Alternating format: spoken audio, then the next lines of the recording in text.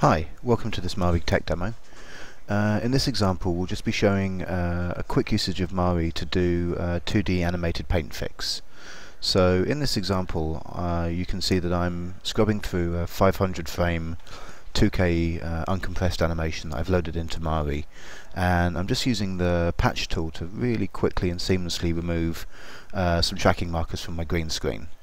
You can see that I don't really need to do anything special. I just select the area that I want to fix, pull it over, and now that's done.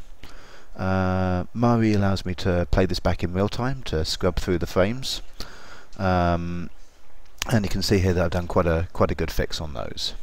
I'm now just going to zoom in and remove some of these other markers, and Mari really makes it easy to do quick 2D raster paint fixes on some really quite big frames.